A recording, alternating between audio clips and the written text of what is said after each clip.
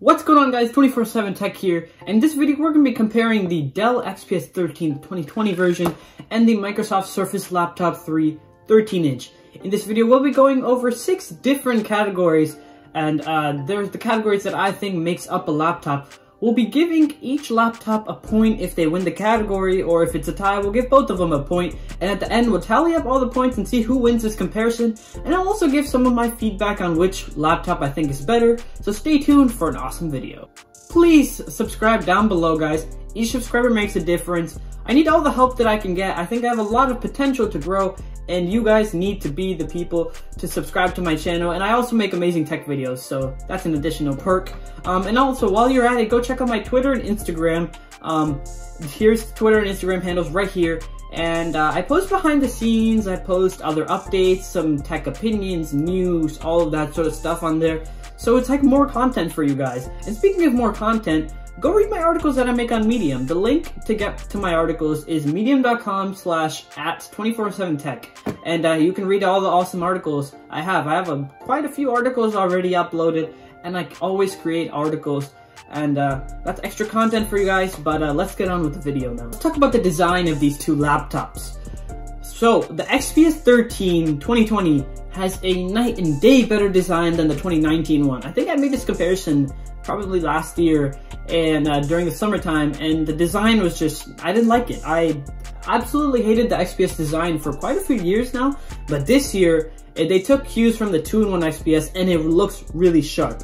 However, nonetheless, even though Dell has, you know, those, the webcam on the top, the keyboard that extends to the edges, bigger trackpad, all that stuff, the Surface Laptop 3, in my opinion, maybe except for the MacBook, has the best design in the laptop. That Alcantara keyboard combined with that all aluminum chassis is just, oh wow, it's amazing. And the color options as well are really intriguing. I mean, they're amazing color options in my opinion, but they're not the classic, you know, black, white, and gold or something. There's blue, you got red, and it's really cool. And the Surface Laptop 3, I mean, for a couple of years now, Microsoft has really taken a lot of cues from Apple, and it's just the small things that really make it great. Like that magnetic connector to charge it. I mean, it's not, you don't need it, but it's just a really cool thing to have. And that one-hand lift up, it's those small things that really make a great design. And the winner of this category is the Surface Laptop 3. Let's talk about the display on both of these laptops.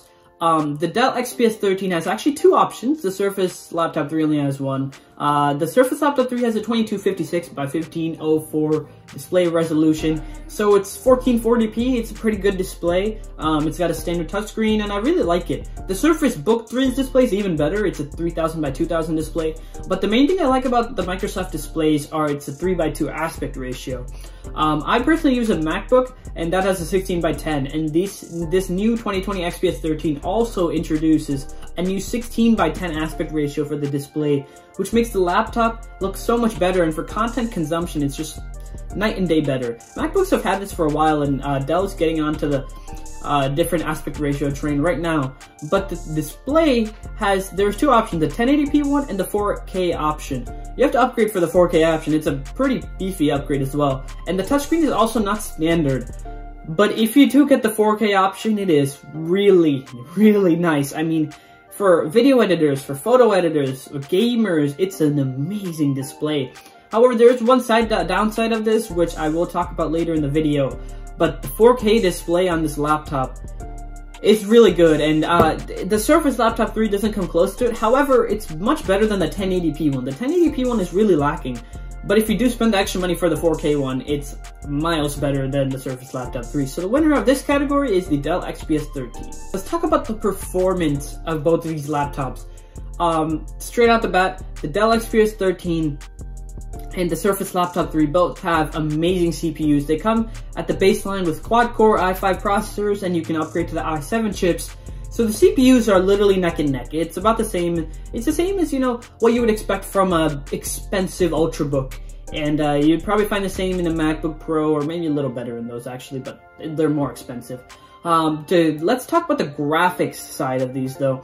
As a video editor, I know the power of graphics. It gets overlooked by a lot of people. CPU is always the first thing that they talk about, but the graphics are a really important thing if you're doing anything like app development or gaming, or you're doing video editing like I do, photo editing, graphics are a really important thing. CPU is as well, but the GPU on the Dell XPS 13, the base model, is Intel UHD graphics, which is pretty bad. I mean, it's not a good look for Dell. And to get those Iris Plus graphics, which are decent, you know, decent graphics, you have to spend $1,400 for the XPS 13, whereas the Surface Laptop 3 has it from the base model. It's $1,000 for the base Surface Laptop 3, and it's got Iris Plus the whole lineup throughout. That's probably the theme we've seen from a lot of Ultrabooks at this price range. Iris Plus is almost like a standard thing at this point, but Intel's UHD graphics are a real step down, and it makes a huge difference from UHD to Iris Plus. So when you're buying a base model XPS 13, make sure you have that in mind. So make sure you don't do any graphics work. I'd recommend buying the $1,400 model, but we'll get to that in the price and value section of this video. However, the winner is the Surface Laptop 3, and as I said, the CPU is neck and neck. The GPU, it's just that Dell doesn't offer Iris Plus for all prices. Now we're going to get to the easiest category, in my opinion, the keyboard and the trackpad.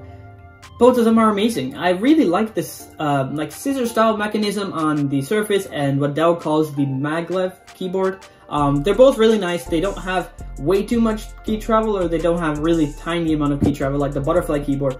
And it's honestly amazing. It feels like the Magic keyboard that Apple has on their MacBook Pros. And they're really solid keyboards. They don't fail as much like the butterfly keyboards. And the trackpads also, both of them run Windows Precision drivers, and they are, both of them are also bigger for their new model. If you see here, I'm gonna show on my screen, the 2019 XPS 13's trackpad was smaller than the 2020 XPS 13's.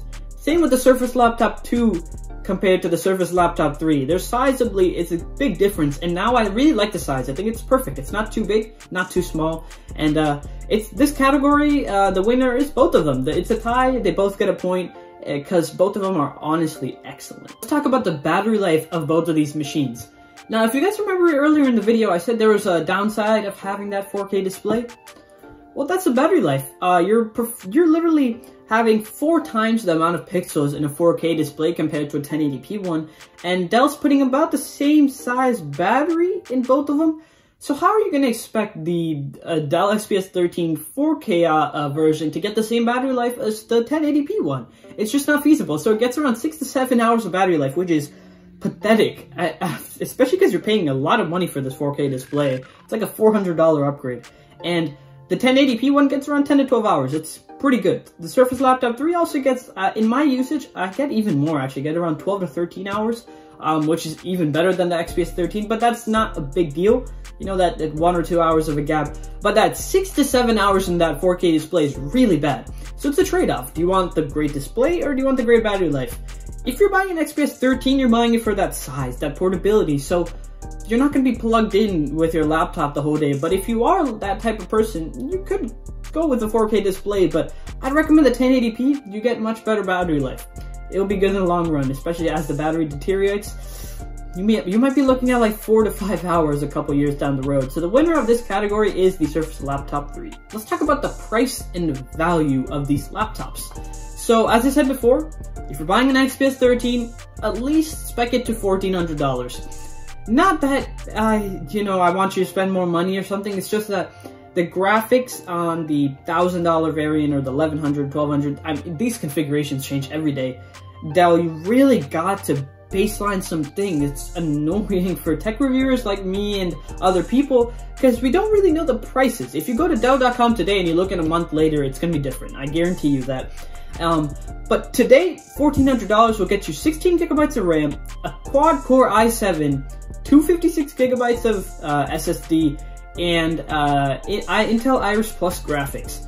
There are some unnecessary upgrades here. You don't need the i7, you don't need the 16 gigabytes of RAM. Those are just extra upgrades, which most people don't really need, but just to get that graphics, you need to spec up to that model. With the Surface Laptop 3, the same exact configuration will cost you $1,599, but keep in mind, if you add the touchscreen display for the XPS, and then you add the white color, which the Surface has all color options, you have to pay $50 extra for the white option, which I love the white option. So you're looking at $1,499. $100 price difference is not much. the perk that you get with the Microsoft Surface laptop is that you can buy that $1,000 or the $1,300 model that they offer, and you get that Iris Plus graphics. You don't need to spend extra money for the i7, which won't give you much better performance, or you don't need to spend extra money for that 16 gigs of RAM, which you might not be needing and you might not use it. So Surface has a little more, leeway with the options, and Dell just has way too many configurations. But I'd say this category is a tie, because, Dell still has a pretty competitive price. If you want higher-end laptop, it's just if you want a baseline, the Surface is better. So the winner, both of these laptops get a point for the price and value category. Okay, let's end this video. The Dell XPS 13 scored 3 points. It won one category and it tied 2. It won the display category and it tied the keyboard and trackpad in the price and value category. The Surface Laptop 3 had 5 points. It won 3 categories and tied 2. Tied the same categories, and it won the design, the battery life, and the performance categories, which 5 beats 3. The Surface Laptop 3 won the technical comparison, but I'll give my own thoughts and opinion on this. I use the Surface Laptop 3. I've had it for 6 or 7 months now. I think I bought it in November of last year, and it is really great. It's an amazing laptop. I personally recommend it. I think it's the best laptop out on the market right now. If you don't need, that high storage configurations or an i7 processor, you still get really good CPU performance, GPU performance, 8 gigabytes of RAM, an amazing design for literally $1,000, which is insane that Microsoft can pack that much value into one computer. And I honestly think the Surface is the best laptop out today. However, the XPS is definitely top 3, top 5 category. I think that the MacBook, Surface, and XPS are the 3 laptops that any person who's spending $1,000 to $2,000 should be looking at, because they are the laptops that, are really great. And the XPS, if you don't like the Surface, the XPS is hands down the best Windows laptop if we're not counting Surface, as I said before. So yeah, it's your choice. I recommend the Surface. If you don't like it, go for the XPS. Thanks for watching, guys. If you enjoyed this video, please subscribe down below. I need all the support I can get, and I'll catch you guys in the next video. See ya.